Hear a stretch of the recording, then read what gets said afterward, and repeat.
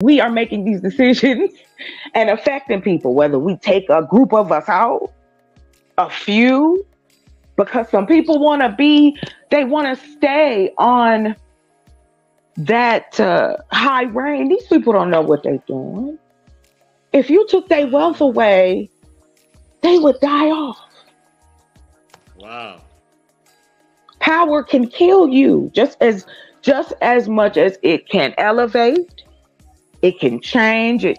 It can do so many things, but unfortunately, we only see a few sides because they've kept us docile.